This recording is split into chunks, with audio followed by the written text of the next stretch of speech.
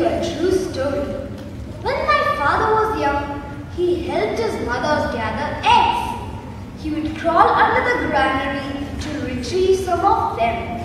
Hens love to lay eggs in dark, tight areas.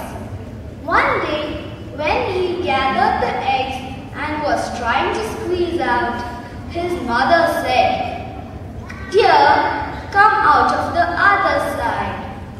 "But Mom," he protested, "do I have to?" "Please do it for me, son," said mother.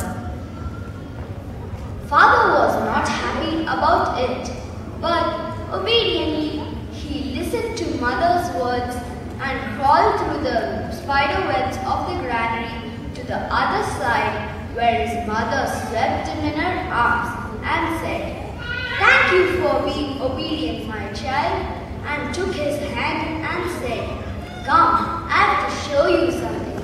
And they went to the side where he would have crawled out. There, father was frightened to see a rattlesnake coiled up. Listening to mother's words had likely saved his life. Today, I am going to speak a few words about obedience. Holy Bible shows different people who have obeyed and disobeyed God. Abraham, father of the Gentiles, obeyed God and received his